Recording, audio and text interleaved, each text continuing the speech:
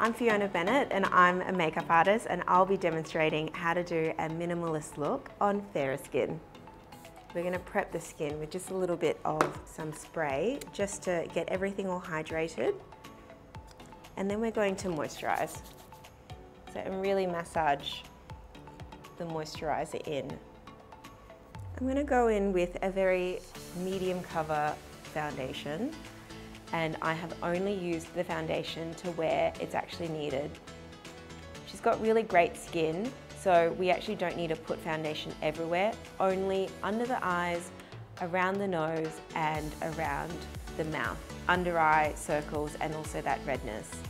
So base is on, and what we're going to do is we're just going to go in with a little bit of concealer under the eyes. We're just going to place it a little bit here. And then you can also put a little bit around the nose. It's still looking a little bit pink. And also, I always like to put a little bit of concealer at the ends of the lip in order to move the lips and to have it upturned. Press it all in and just to have that all blended in nicely. Set it all with a light translucent powder. So where you want to put the powder is underneath the eyes. That's where you have a lot of movement. You also want to put it around your smile line and around the T-zone. So this is a very light nude color bronzer, and that will just go in, and you can use this everywhere. And then with the same color, we're just going to start to sculpt the nose. We're going to start at the tip of the eyebrow and work our way down the nose. Bronze the hairline, because that's where naturally the sun kisses the skin. Put a little bit just on the cheekbones as well. And that's just going to add some dimension to the face. I always like to add a little bit around the jawline, and that will make the jawline look really sharp and chiseled.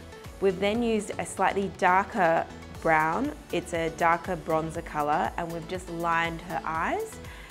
Try and get it as close to the lash line as possible and drag it all the way up.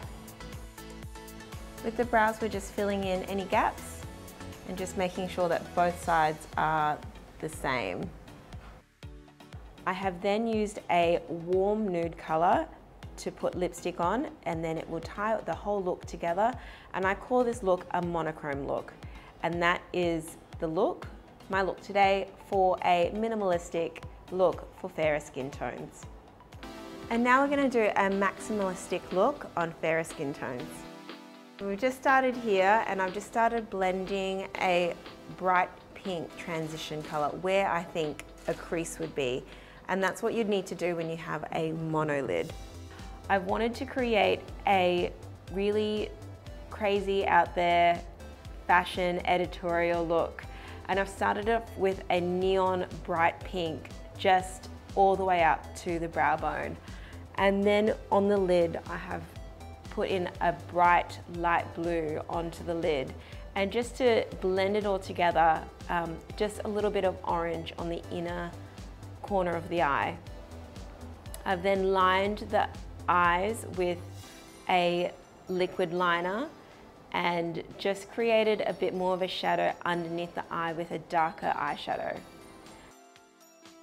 Filled in a little bit more of the brows, and then put in a purpley pink, dark pink lipstick and lots of highlighter on the cheeks.